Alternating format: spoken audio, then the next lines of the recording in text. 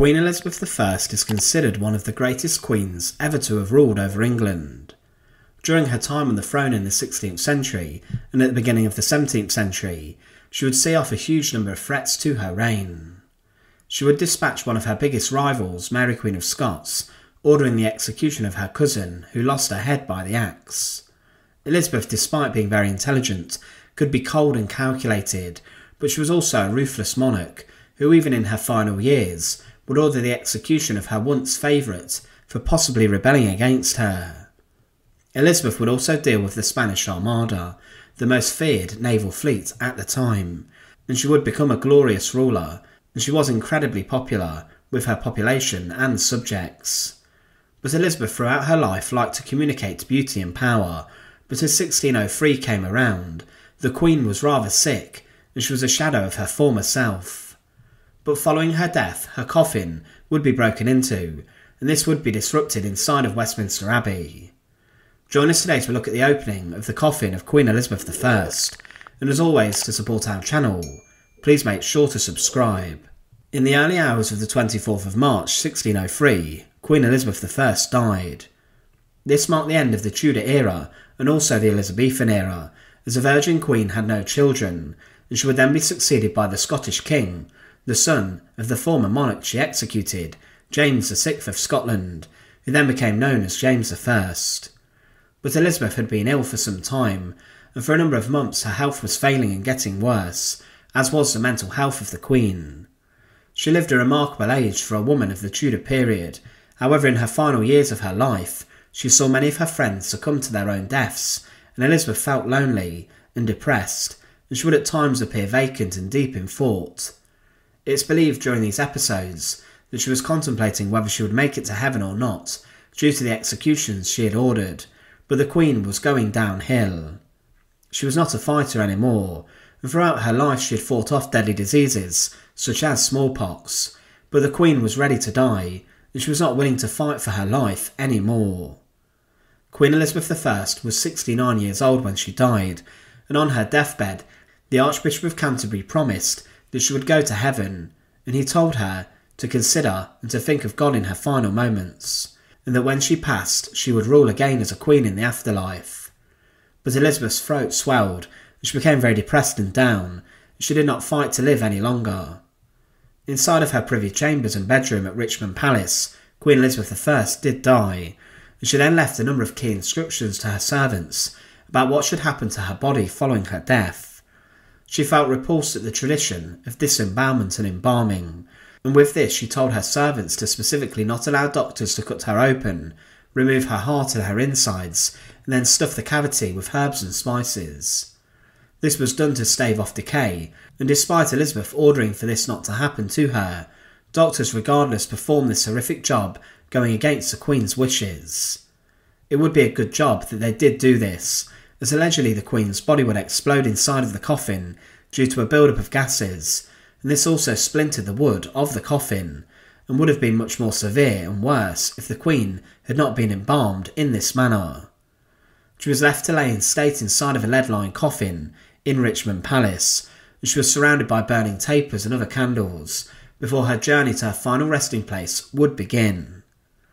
The journey to take the Queen's body to Westminster Abbey did begin, and she was taken down the River Thames to the Palace of Whitehall, and her coffin was draped in black velvet, and it was watched at all times by 6 ladies.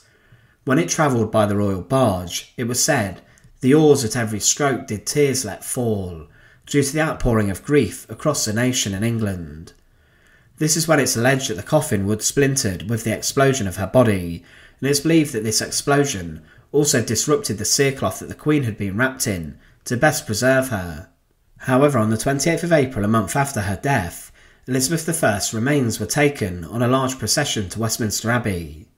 It was said of this that the city of Westminster was surcharged with a multitude of all sorts of people in their streets, houses, roofs and gutters that came to see the obsequies.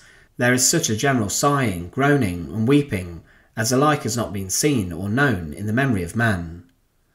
The coffin was richly decorated, containing the Queen's regalia, and on top of this was an effigy of Elizabeth, and the waxen wood figure was wearing her Parliament robes and her crown on her head, with the sceptre in her hand.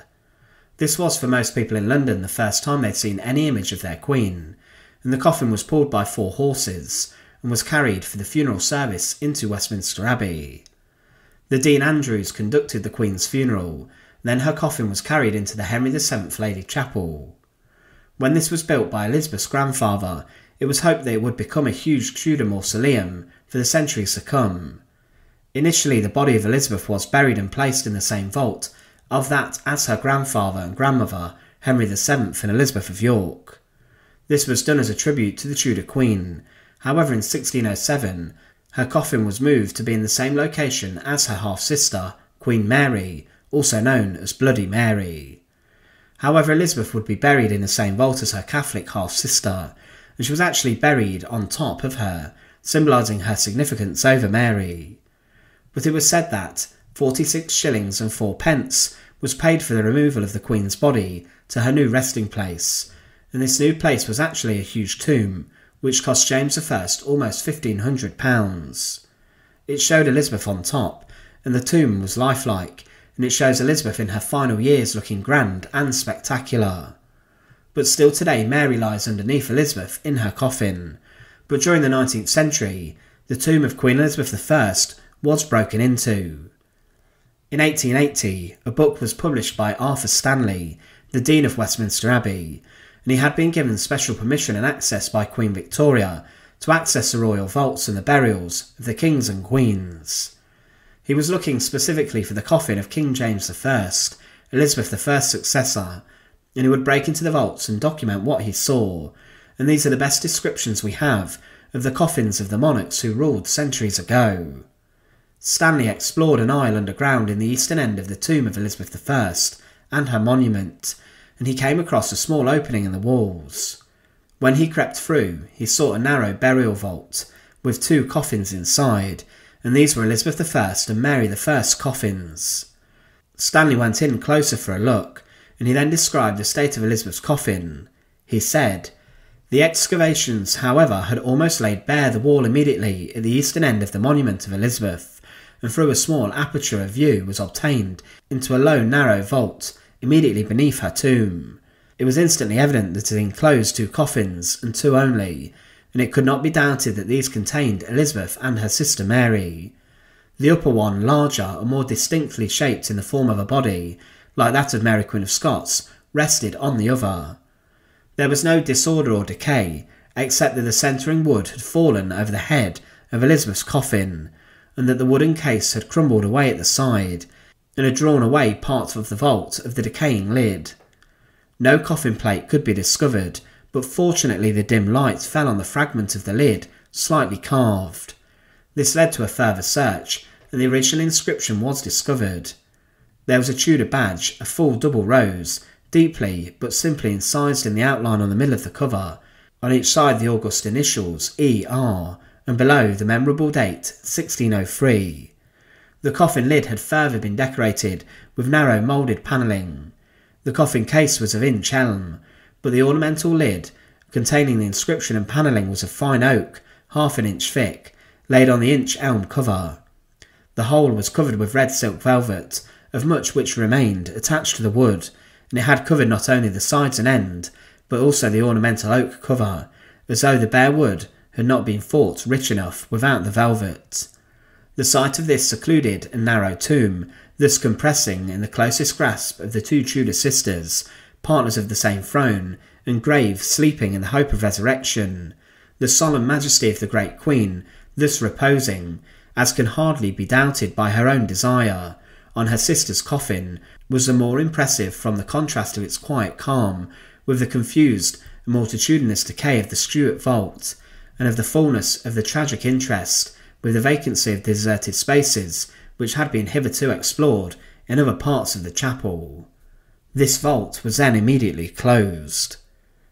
Still to this day this is the final time that anyone has cast eyes on the coffin of Queen Elizabeth I, and it is the truest account of the state that it was in.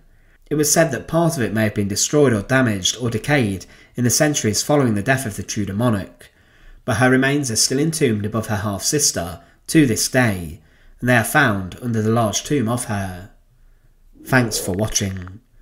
To support our channel, please make sure to subscribe. And once again, thank you so much for watching.